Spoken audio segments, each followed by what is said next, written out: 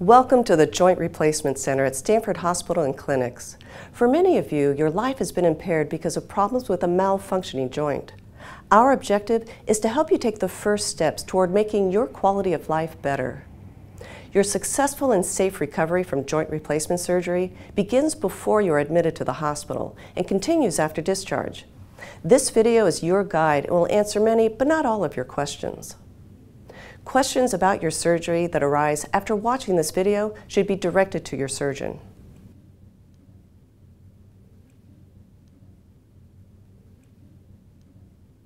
For you to return home safely after surgery, you may need to make some changes in your home environment. It is best if you can make these changes before your surgery. Remove throw rugs and make sure electrical cords are not in the line of traffic. Night lights should be placed in your bathroom, bedroom, and hallways. The floor of the tub or shower should have a rubber mat or non-skid surface. Create clear walking paths by moving furniture and other objects. If your bedroom is on the second floor, you may want to arrange for a bed on the first floor, provided there is a bathroom on that floor. There are exercises you can do at home that can help you to have a successful rehabilitation after surgery. Many of these exercises are the same as those you will have in your rehabilitation after surgery. Do not do these exercises if they are painful. Here are some suggested exercises to strengthen muscles that will help you get in and out of bed and use equipment to assist you in walking after surgery. Do each exercise 10 times and repeat the exercises 3 times a day. While sitting in a chair or lying on your back in bed, straighten your knee and slowly move both feet up and down. While sitting in a chair or lying on your back in bed, move both feet in a circular pattern. While sitting in a chair or lying on your back in bed, squeeze your buttocks together. Hold for several seconds. While lying on your back in bed, tighten your thigh muscle by pressing your knee into the mattress. Hold for several seconds. While lying on your back in bed with your legs slightly out to the side, slide your heel along the bed towards your buttock to bend your hip. Then slide it out straight. Abdominal exercises or sit-ups. While lying on your back in bed with your hands behind your head, raise your head and body towards your feet by bending at the waist until you are sitting up. Then lay back on the bed. If you cannot do a complete sit-up, raise your head and body to a point where your stomach muscles tighten. Then hold for 2 to 3 seconds and then lay back. This strengthens your abdominal muscles, which will help you in getting in and out of bed. These are particularly important to build strength that will help you use equipment to assist you in walking after surgery. Sit in an armchair with both feet flat on the floor. Place your hands on the armrests. Straighten your arms while raising your buttocks off the chair.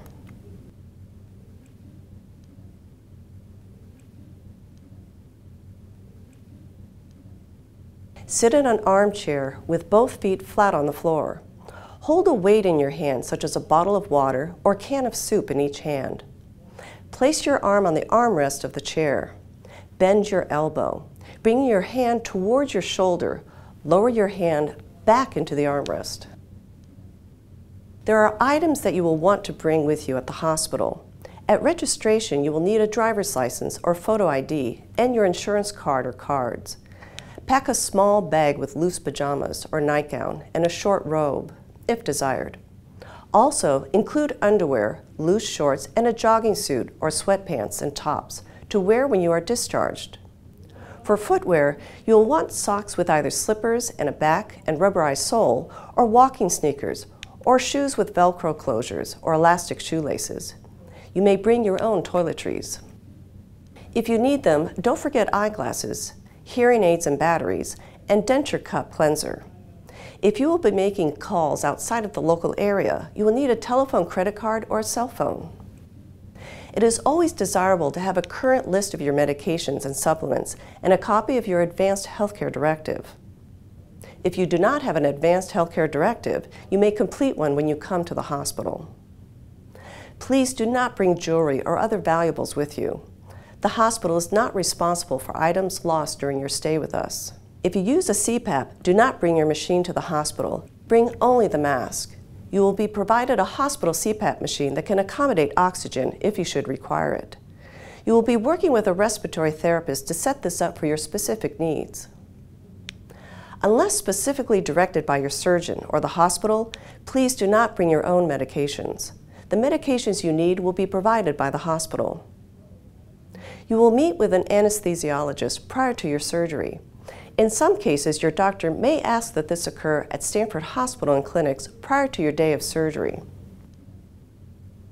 When arriving at the hospital, your driver will turn from Sand Hill Road toward the hospital onto Pasture Drive. There is a traffic light at Welch Road. Just past the light, your driver should note the Pasture Visitors Garage, where family and friends can park for a fee. Have your driver continue on Pasture Drive and drop you off at the fountain or main entrance to the hospital. After dropping you off, your driver can loop back to the parking garage or opt for valet parking. There is a fee for valet parking. If you need a wheelchair, one will be provided. When you enter the hospital, you will need to proceed to the second floor. The elevator is directly in front of you. Take the elevator to the second floor. When you exit the elevator, turn right and follow the signs to the Surgical Admission Unit, SAU. Turn right into the SAU. After signing in at the reception desk, you will proceed to patient access to complete the registration process and receive an ID wristband and a case number. This case number will allow your family and friends to track your surgery status. You will then be asked to take a seat in the reception waiting area where you can wait for your family and friends. A pre-operative, pre-op staff member will come to reception and call you when it is time to come into the pre-op area. Please do not bring any valuables into the pre-op area. Leave them at home or give them to a family member or friend. This includes jewelry and rings. You will be given a private area to change into a hospital gown and provided a bag for your clothes. The bag containing your clothes will be stored until you are transferred to your bed on our unit. After that, you will wait on a comfortable wheeled stretcher called a gurney. A nurse will conduct a brief interview about your medical history and medications, as well as verify your procedure. Some of these questions you have already answered, but by double checking and verifying that the information is correct, we are ensuring your safety. Once that is complete, usually about half an hour, one or two family members or friends may join you until you are taken to the operating room. While you are in pre-op, you will also meet with the operating room team and your anesthesiologist. This is a good time to get any remaining questions answered. Before you are taken to surgery, an intravenous line called an IV will be placed in your arm to provide access for medications and fluids. If your surgeon wants you to have an epidural or nerve block for pain control, these small flexible catheters or tubes will be placed. The epidural is placed in your back and the nerve block near your surgery site. You will also have a pulse oximeter that is usually attached by a sensor to your finger. This sensor monitors your pulse rate and oxygen levels. When you are ready to be taken to the operating room nurse will meet you and ask you some final questions to ensure that you are ready for surgery. At this time, you will also see your surgeon and other members of the surgical team. Your family and friends can wait in an area across from the Surgery Admission Unit, or SAU. Your surgeon can advise your family and friends on the length of time that you will be in surgery. You will spend additional time in the recovery room after your surgery is complete. For those waiting for you, there is a wall monitor in the waiting area where your case number, not your name, will be posted, and your procedure can be tracked by color codes. The color codes are explained on a chart next to the wall monitor. When you are moved from the recovery room to our unit, your family and friends can often accompany you. Immediately after your surgery, you will be taken to the recovery room, also called the PACU, or Post-Anesthesia Care Unit. You will stay in the recovery room until you are awake and your vital signs, temperatures, pulse, respirations, and blood pressure are stable, and your pain is at an acceptable level. After that, you can be transferred to a room on our unit. You will not be able to have visitors in the recovery room. Once you are transferred to our unit, your family and friends may visit you there when you are settled. They will be notified of your location and given directions on how to find our unit. Your stay in the recovery room is 1 hour at a minimum, but there are reasons why it might take longer. A room on our unit may not be immediately available, or you may take a little longer to wake up and for your vital signs to stabilize. To assess your vital signs, you will be attached to devices that monitor your blood pressure, temperature, pulse, and respiration. You will also be receiving oxygen via a small tube in your nose. Your intravenous line, IV, will provide access for medications such as antibiotics, anti-nausea, and/or pain medication, and if necessary, a blood transfusion. These devices will remain attached and will continue to be monitored on our unit. For the first 24 to 48 hours, you will likely need a urinary catheter to pass urine. If needed, the catheter will be inserted while you are asleep in surgery. Before you left the operating room, the surgeon attached equipment that will aid in your proper recovery. Your surgeon will decide what equipment is best for your recovery. Do not be concerned if another patient has different equipment. These may include the following. In recuperating from surgery, there is a tendency for blood to pool in the calf area. Your surgeon may want to use the device to limit the risk of deep vein thrombosis, DVT, or blood clots, and edema, swelling, while your mobility is limited. This device, called a sequential compression device, or SCD, utilizes inflating wraps around your lower legs that intermittently inflate, thereby promoting blood flow in your legs. Placing a pillow under the operated leg can promote a straight leg position and avoid a bent knee position. This pillow is not placed directly under the knee because it may cause excessive knee bending, which can prevent the knee joint from fully achieving a full straight leg position. There will be some blood loss during surgery. The purpose of the blood reinfusion conservation system device is to collect any blood from around your incision site and return it to you through your IV after it has been filtered. This reduces the chance that you will require a blood transfusion. Blood tests will be done daily to determine whether a transfusion is necessary. Please inform your physician if you're opposed to receiving blood transfusions for any reason. The nursing station is the main desk from which the administrative aspects of the unit are run. It is staffed by a unit secretary who will be one of the staff answering your call light. The resource or charge nurse is also stationed here when she is not out on our nursing unit. It is also the place for family and friends to come if they have questions or want to speak to your nurse. On the unit, we have a kitchen with an ice machine, refrigerator, coffee maker, and a microwave oven. If food is brought in for you from home, check with your doctor or nurse to ensure that you are medically able to eat it. These items should be labeled with your name and the date before those items are placed in the refrigerator. Food that is not labeled or has been in the refrigerator for more than 24 hours will be discarded. The nursing unit is equipped to monitor your vital signs centrally at the nursing station. Your pulse and blood oxygen levels are tracked through a sensor attached to your finger. This allows the nurses to be alert to your pulse and oxygen level even when they are not in your room. There are 27 rooms in the Joint Replacement Center. 17 are private rooms, and 10 rooms hold 2 patients. Priority for private rooms is given to patients at high risk for infection, with communicable diseases or other medical conditions.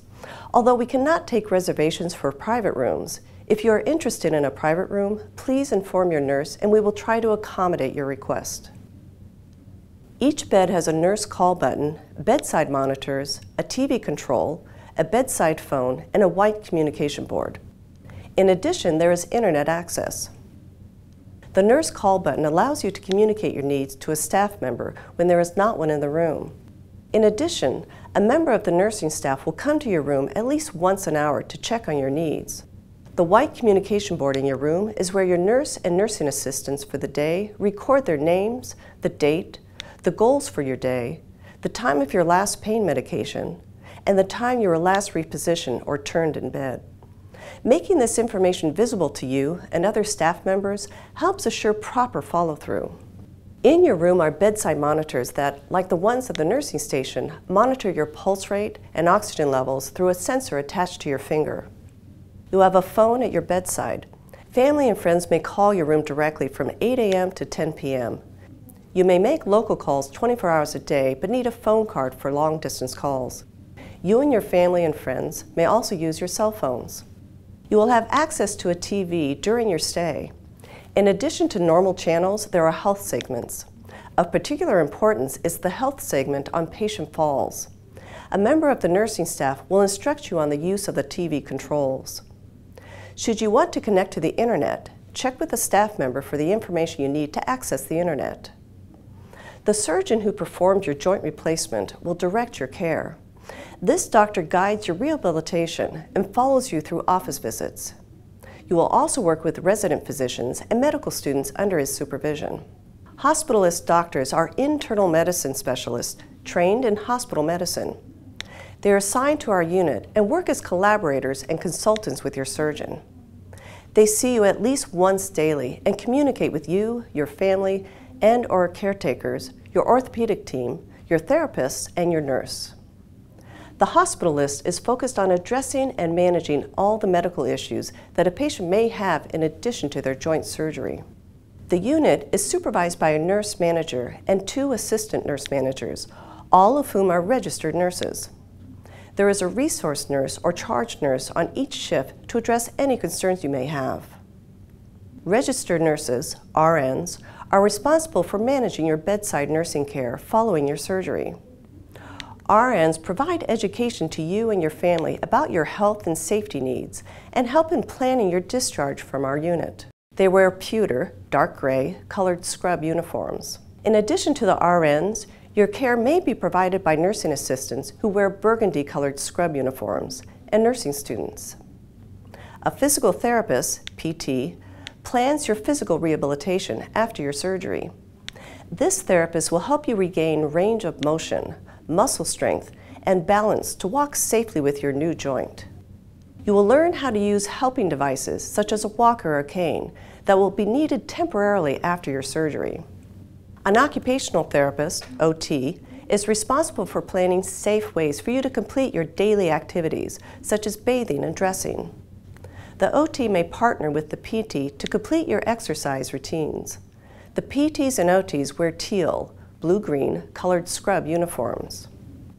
Your case manager or discharge planner is a registered nurse who works with your healthcare team to develop and assist in implementing your discharge from our unit.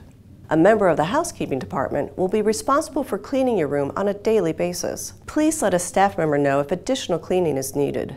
Fresh linen is provided daily. Your safety is our #1 concern. Throughout this presentation, you will find important information about your safety. We will make sure that you are aware of and involved in your own care so we can work together to assure your safety. Good hand hygiene is essential to prevent infection and the spread of disease. Outside of each room is an alcohol gel dispenser. All staff and family and friends who enter your room should cleanse their hands with this gel. This process needs to be repeated when they exit the room. Anyone who examines you should either wash their hands with soap and water or use alcohol gel both before and after the examination. If you feel these processes are not being followed, please call it to the attention of a staff member. Your blood pressure, pulse, temperature, and respirations, breathing, are referred to as vital signs or vitals. These are taken routinely every 4 hours while you are on our unit. Your condition may warrant more or less frequent vital sign checks.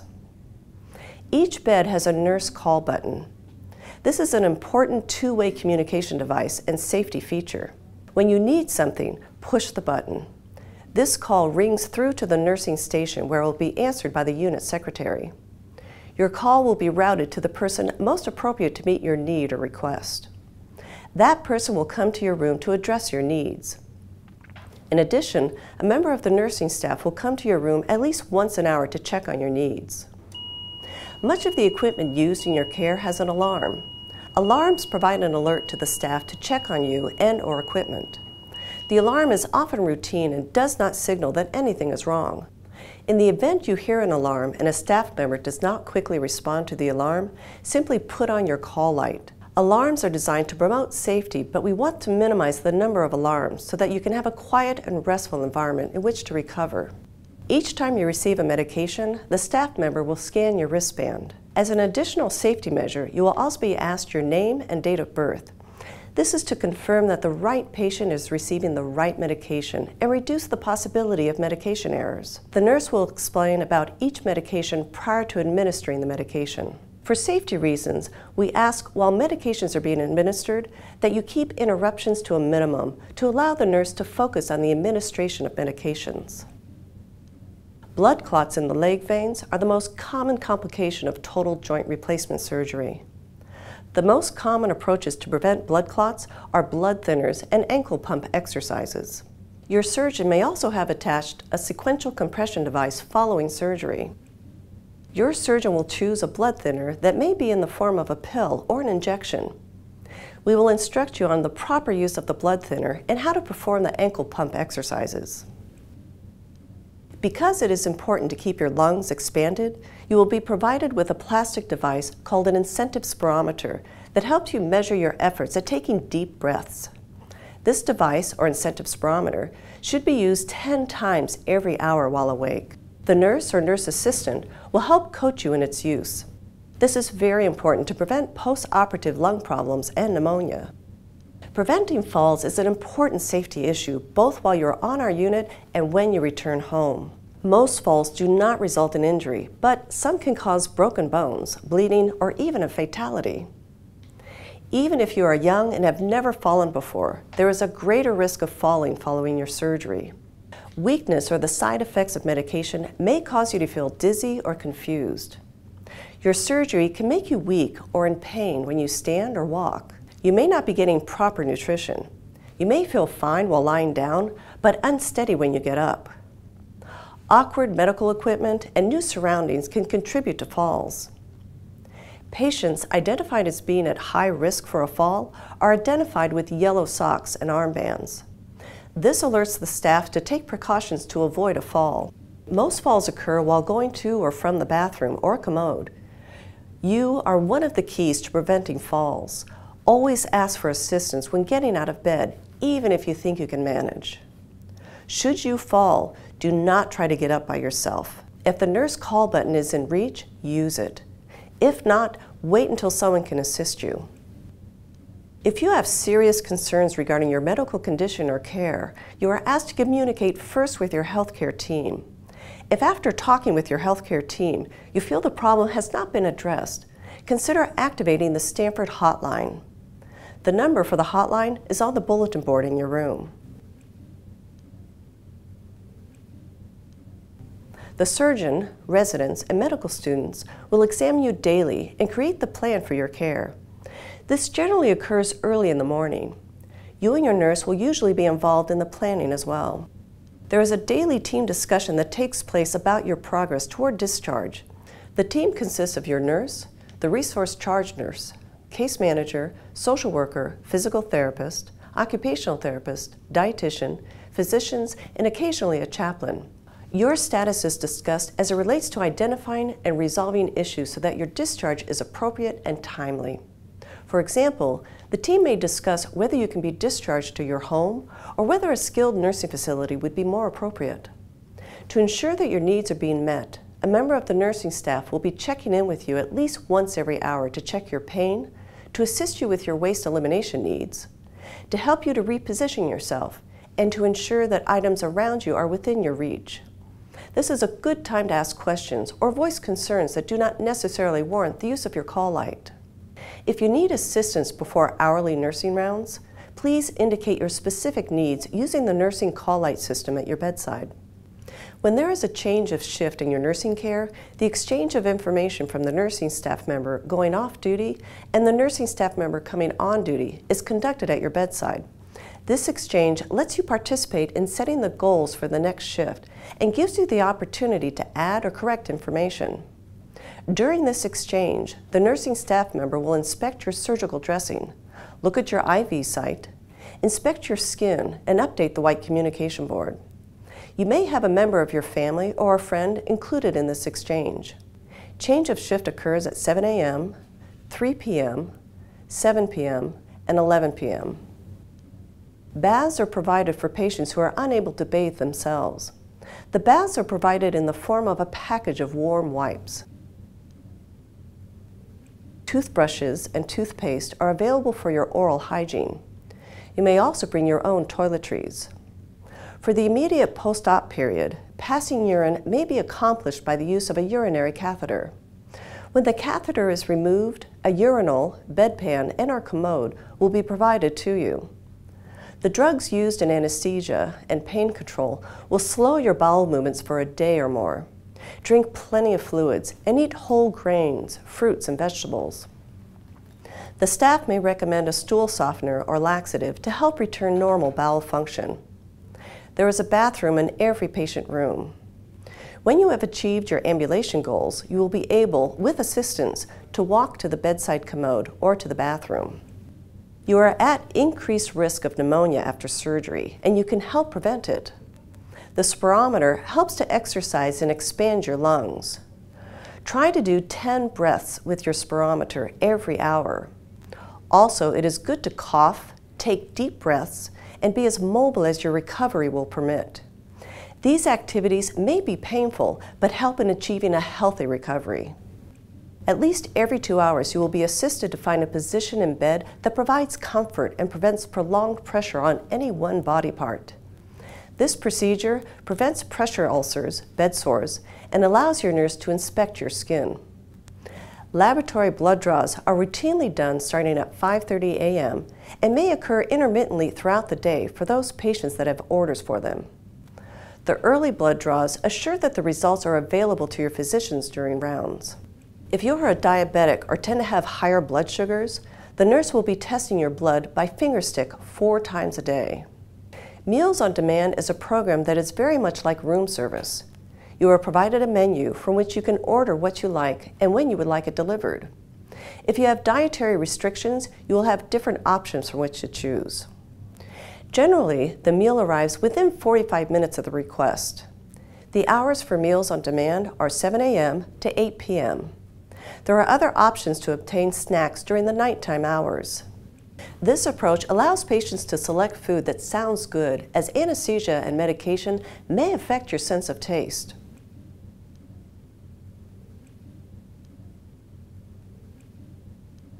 Your initial pain may be minimal, but the drugs used during surgery will eventually wear off.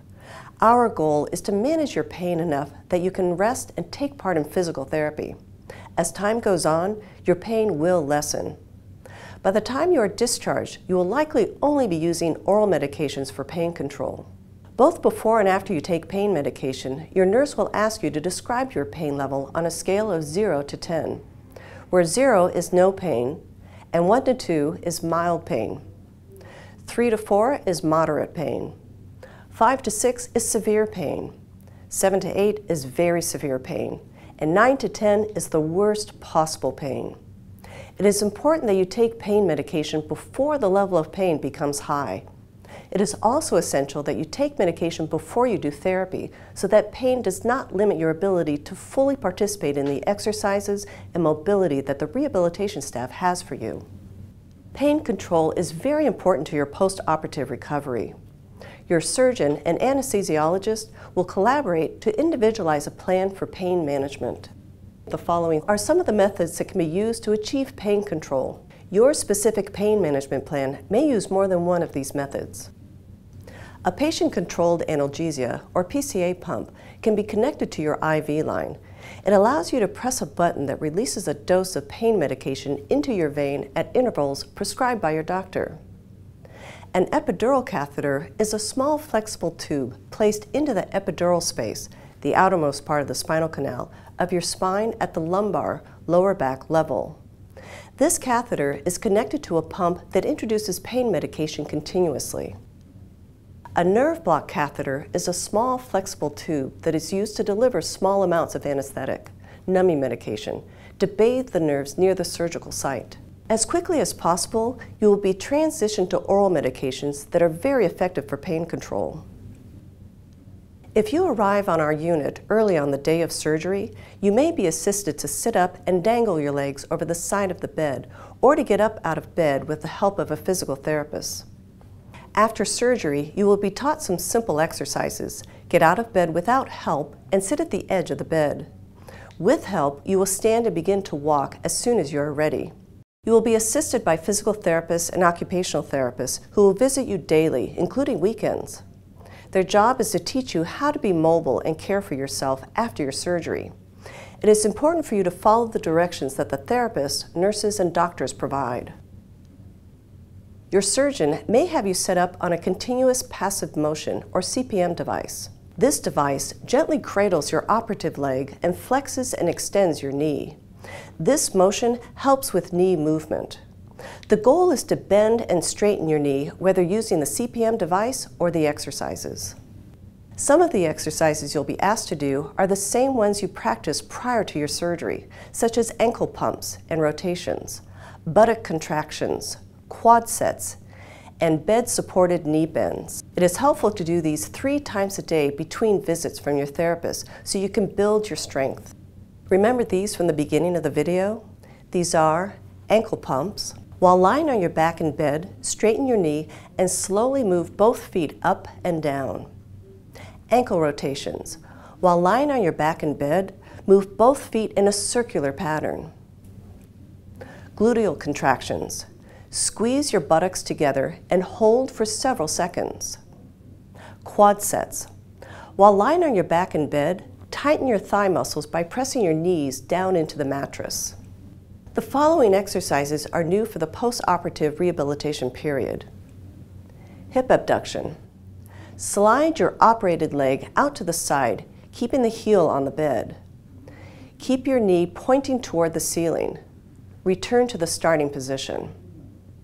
Short arc quad. Place a rolled towel or pillow under your knee. Lift the heel of your operated leg off the bed and straighten your knee completely. Return to the starting position. During this exercise, keep your thighs on the towel or pillow. Straight leg raise. Bend your non-operated leg. Lift your operated leg up as high as your opposite knee.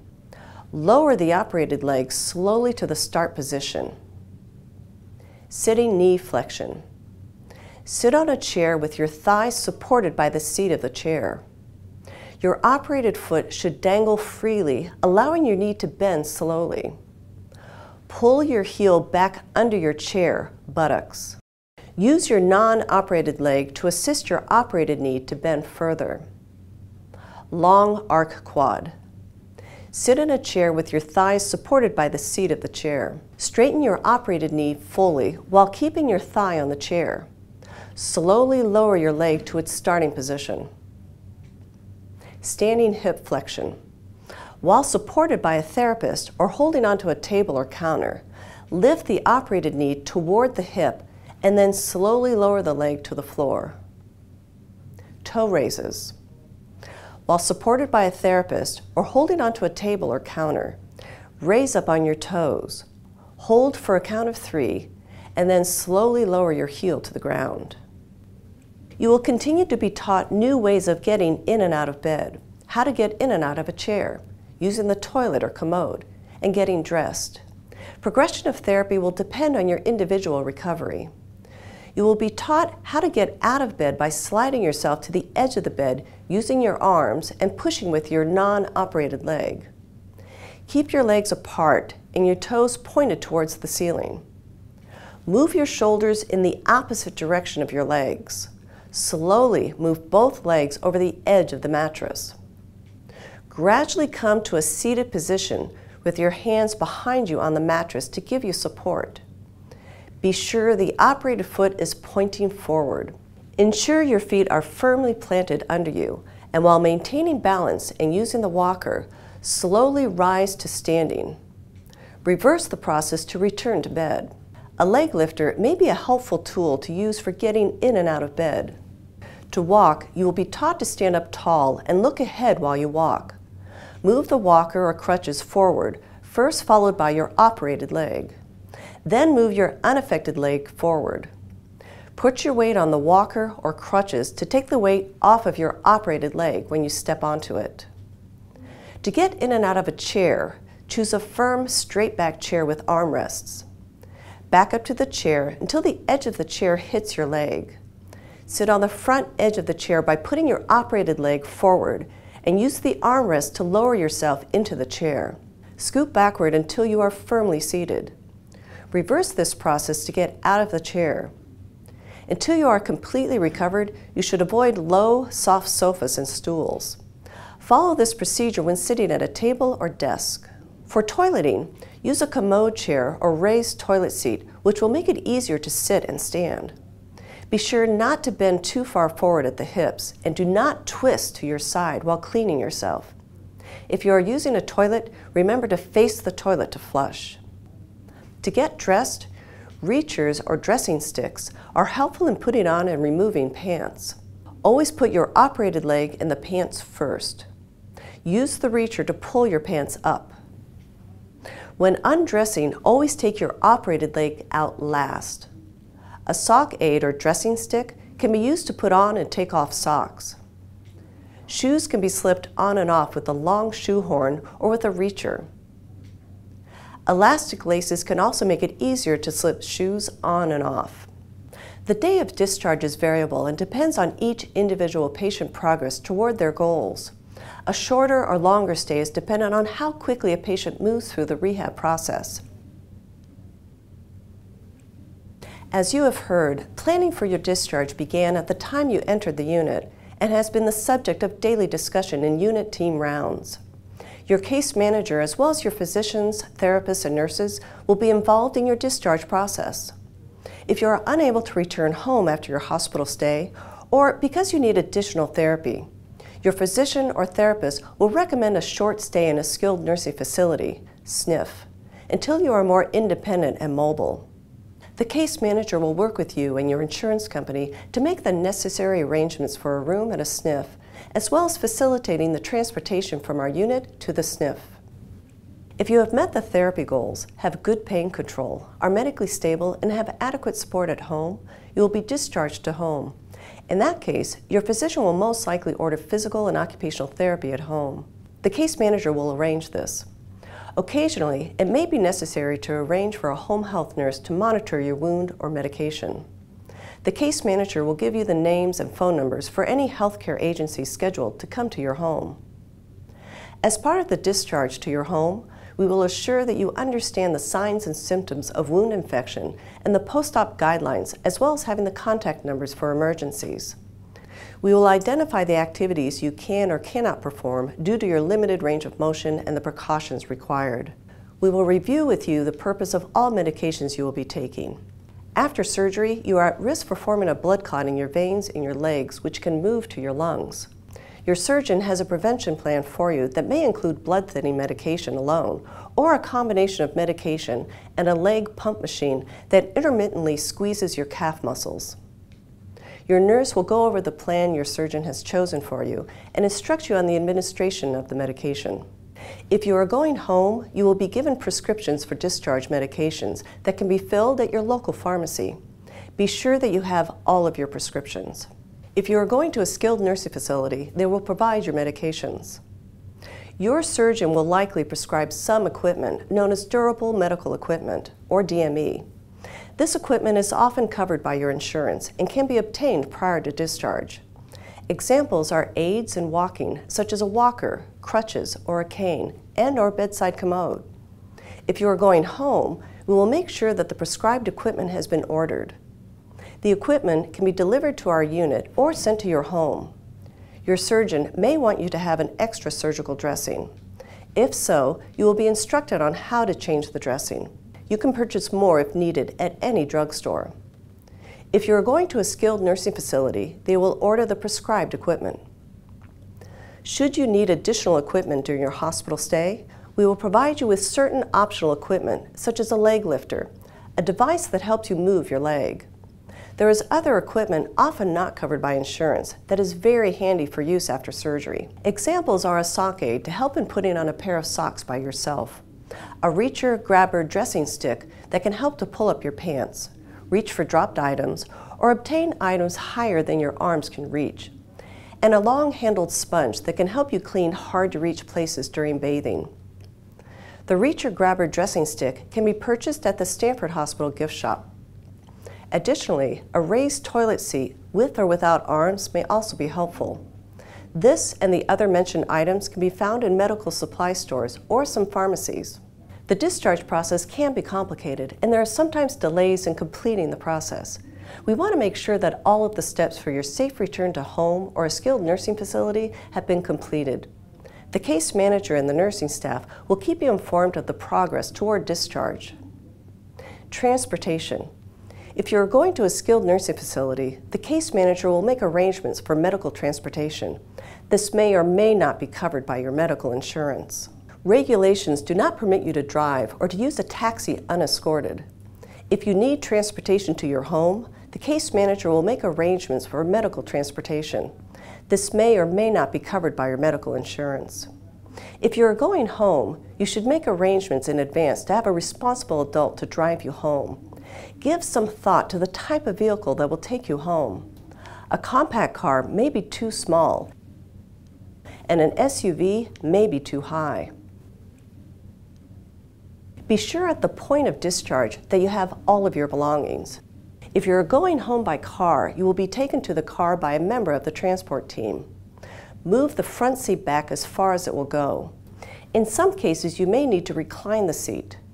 Back up to the seat. Bring your operated leg forward and sit down. Scoot back toward the driver's seat. Bring your legs around to the front, keeping your legs straight. Complications and risks for infection are low for total joint replacement.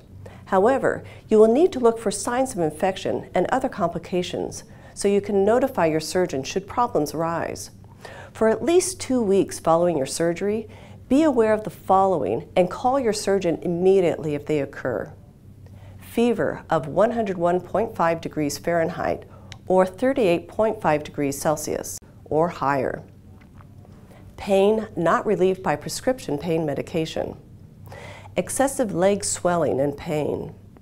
Redness, swelling, bleeding, or drainage from your incision site. Edges of the incision coming apart. Sudden coldness or discoloration at the incision site. Difficulty breathing, shortness of breath, or chest pain. Persistent nausea, vomiting, or diarrhea. Take your temperature daily at the same time for the next 2 weeks. To prevent infection, wash your hands for 30 seconds before checking your surgical incision. Follow your surgeon's instructions for bathing and showering. As mentioned earlier in this presentation, you are at risk for forming a blood clot in your leg veins, which can move to your lungs. Follow the plan that your surgeon has prescribed for you for preventing clots. The specific instructions will be provided to you at discharge. Call your surgeon immediately if you develop any of the following symptoms. Increasing pain in your calf muscle of either leg. Increasing swelling in your calf, ankle, or foot of either leg. Tenderness or redness above or below either knee. If you experience any of the following symptoms: sudden increased shortness of breath, sudden onset of chest pain, localized chest pain with coughing, go to the nearest emergency room, as these symptoms may be signs that a blood clot has traveled to your lungs. Although we don't expect you to experience these symptoms, it underlines the importance of taking your prescribed medications as directed to prevent these types of problems. You will also be prescribed pain medications to take after discharge. It is very important that you know exactly how to take these medications and what side effects they may have. You will be given a handout at discharge explaining about the pain medications and side effects. You should take pain medications at regular intervals. You can space out the timing for longer intervals when you feel you are comfortable, or take 1 tablet instead of 2 until you decide you no longer need the pain medication. If your pain medications are not working, do not take more than what is prescribed. Instead, notify your surgeon so that adjustments can be made. Blood thinning medications should be taken at the same time each day. Follow the instructions given to you for the type of blood thinner you have been prescribed. Be sure to notify caregivers, dentists, and your other doctors that you are on a blood thinner before having any procedures done. While on blood thinners, watch for bleeding gums, nosebleeds, or blood in your urine or stool. If you have excessive bruising or these signs of bleeding, call your surgeon. Also, call your surgeon should you experience any injuries like bumping your head or falling. Do not take aspirin, Advil, ibuprofen, or other NSAIDs. non-steroidal anti-inflammatory drugs while taking a blood thinner, unless instructed to do so by your surgeon. These drugs increase your risk of bleeding and can also impair the bone healing process. If you are giving a self-injectable medication, you will be given a container to keep the used needles. These can be discarded at some local pharmacies. You should check with the pharmacy to see if they provide this service. Do not throw used needles away in the regular trash. If you do not receive a container for needle disposal, you can use an empty liquid detergent container made from hard plastic or a coffee can with a lid to keep the needles until you take them to a pharmacy for disposal. You were given specific instructions for movement and exercise based on the type of surgery you have had. It is important for you to follow these instructions for the length of time recommended. It is important to balance your activity with the rest periods for the next couple of weeks. It is normal for you to feel tired. If you feel you are not improving or are extremely tired all of the time, you should notify your surgeon. When you walk around, you must use your cane, walker, or crutches as instructed for the length of time recommended. A fall can happen easily if you're not using your equipment correctly, since your balance is not as good because of muscle weakness and the effects of pain medications. Exercise is important for good health. However, during your healing time, the next 12 weeks, you should only be doing the exercises given to you by your physical therapist, unless cleared to do so by your surgeon. You should also ask this question during your follow-up appointment with your surgeon. Driving should resume once you are off pain medication and have full reflexes of your driving leg. You will need to be able to move your foot from the gas pedal to the brake pedal easily and quickly. Your doctor can give you a guideline as to how long you should refrain from driving. Unless you resume driving, plan on arranging alternative transportation. You may have a follow-up appointment already arranged with your surgeon to discuss your progress.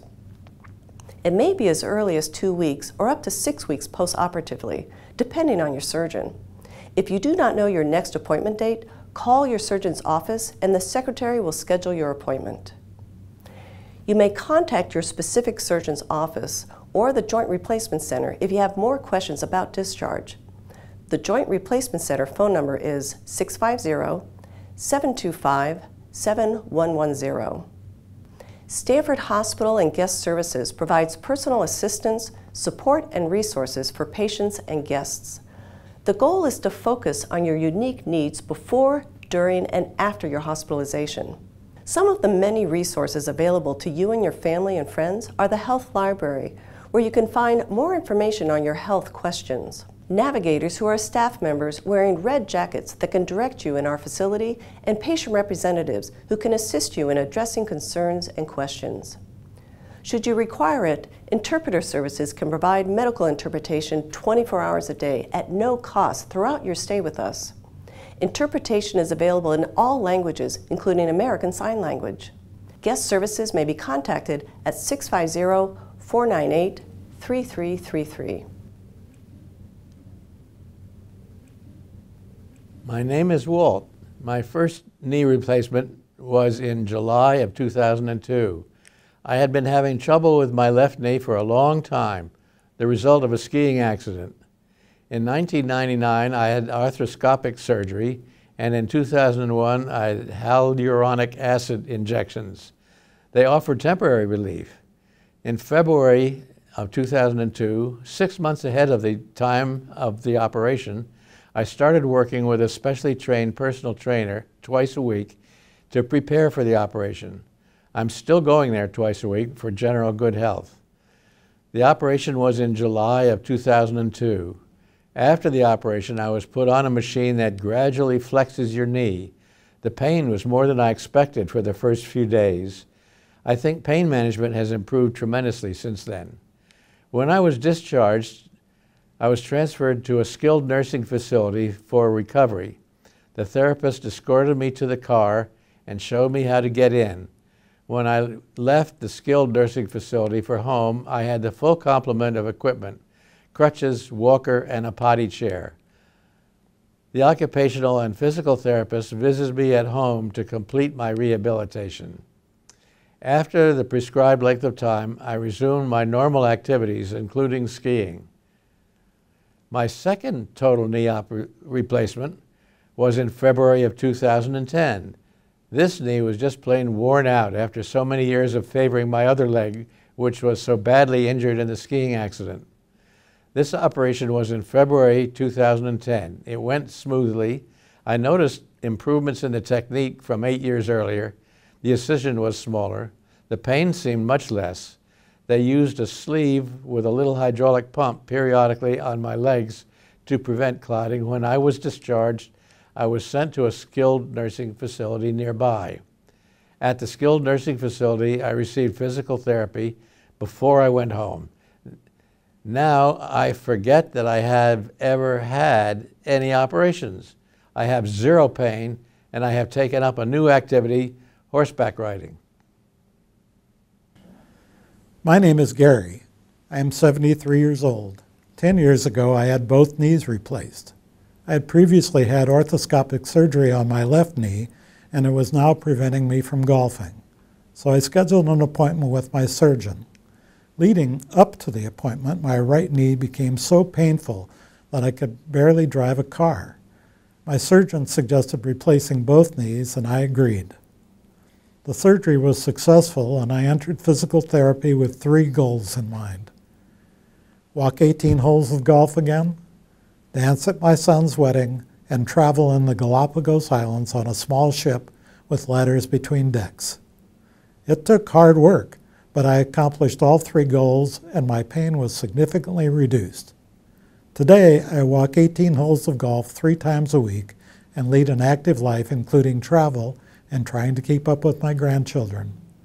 My advice to anyone embarking on a knee replacement is to have some goals for how your life will be improved if you have the surgery, and follow your physical therapy and exercise programs. We would like to provide information for family and friends that may be helpful as they support the patient during surgery. Here's a summary of the information family and friends will need. Parking for family and friends in the passenger visitor's garage, also designated as PS4 on some maps. From Sand Hill Road, you turn toward the hospital onto Pasture Drive. There is a light at Welch Road. Just past the light is an entrance to the parking garage on your left. We recommend that you drop off your patient at the fountain or main entrance to the hospital by continuing on Pasture Drive.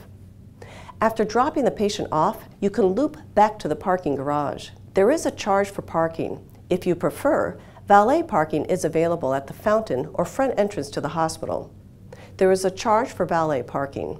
When you exit the parking garage, a representative of guest services will arrange transportation to the entrance. If you need a wheelchair, one will be provided. If you wish to walk, follow the signs on the sidewalk to the fountain entrance. Patient check-in. When you enter, you will need to proceed to the 2nd floor. The elevator is directly in front of you. Take the elevator to the 2nd floor.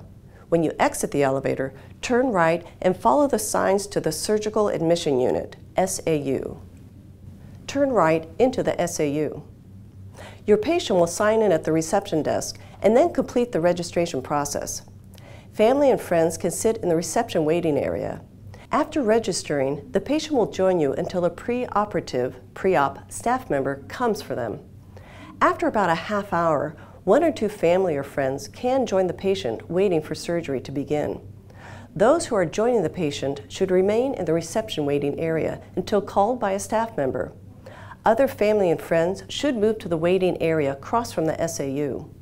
There is a large waiting room outside the unit for larger groups. The surgeon can advise your family and friends on the length of time that the patient will be in surgery. Additional time will be spent in the recovery room. While waiting, family and friends are free to use the Market Square Cafe on the 1st floor of the main hospital. It is open from 7 a.m. to 7 p.m. The cafeteria sells a wide range of beverages, snacks, and meals. Adjacent to the cafeteria is a cafe with a more limited menu that is open Monday to Friday from 6 a.m. to midnight. There is internet access. Check with the personnel at the desk in the waiting area for the information you need to access the internet. Checking the status of surgery. A case number was given to the patient upon registration. For those waiting for the patient, There is a wall monitor in the waiting room where the case number, not the patient's name, will be posted, and the procedure can be tracked by color codes. The color codes are explained on a chart next to the wall monitor. When the patient is moved from the recovery room to our unit, you can often accompany them. Recovery. Only medical personnel are allowed access to the recovery room. When the patient is transported from the recovery room to the Joint Replacement Center, family and friends can often accompany them. Joint Replacement Center location. When leaving the reception waiting area, turn right and follow the signs toward Unit B, C, D, H. A large open atrium will be on your right. Just past the atrium, there will be elevators on your right. Take the elevator down to the ground level, G. Upon leaving the elevator, turn right and then right again. Ahead of you will be the door to the Joint Replacement Center. When you walk through the door, the nursing station will be straight ahead of you. Unit visitor policies. Visiting hours are between 11 a.m. to 8 p.m. We encourage family and friends to visit during these hours only. If the patient is in a private room, one family member or friend may stay overnight if the patient's condition permits. This is subject to the availability of roll-away beds. The number of visitors is limited to 2 at a time in the room. We recommend that no children under the age of 12 visit for their own protection as well as the patient's. There is a large waiting area outside the entrance of the unit for large groups. The safety of your family member or your friend is our #1 concern. Good hand hygiene is essential to prevent infection and the spread of disease. Outside of each room is an alcohol gel dispenser. All staff, family, and friends who enter the patient's room should cleanse their hands with this gel. This process needs to be repeated when they exit the room. Anyone who examines the patient should wash their hands with soap and water or use the gel both before and after the examination. If you feel these processes are not being followed, please call it to the attention of a staff member. For safety reasons, we also ask that while medications are being administered, that you keep interruptions to a minimum to allow the nurse to focus on the administration of medications. When there is a change of shift in the patient's nursing care, the exchange of information from the nursing staff member going off duty to the nursing staff member coming on duty is conducted at the patient's bedside. This exchange lets the patient participate in setting the goals for the next shift and gives them the opportunity to add or correct information. During this exchange, the nursing staff member will inspect their surgical dressing, look at the IV site, inspect the patient's skin, and update the white communication board in their room. They may ask that a member of their family or a friend be included in this exchange.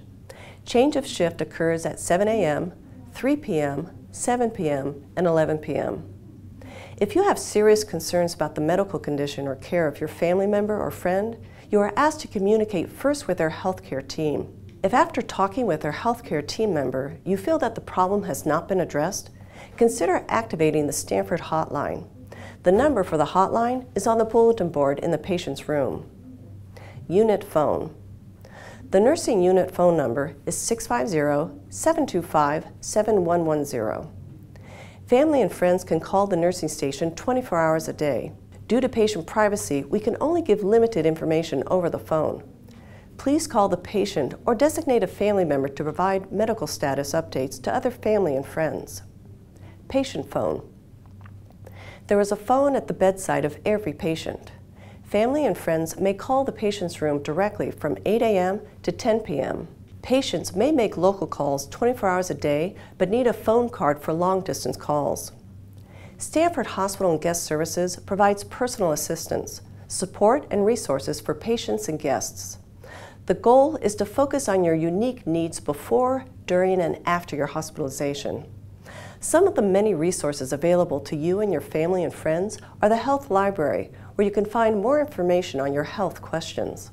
Navigators who are staff members wearing red jackets that can direct you to our facility, and patient representatives who can assist you in addressing concerns and questions. Should you require it, Interpreter Services can provide medical interpretation 24 hours a day at no cost throughout your stay with us. Interpretation is available in all languages, including American Sign Language. Guest services may be contacted at 498-3333. Our goal is to improve the quality of life for our patients and provide the best possible care in doing that.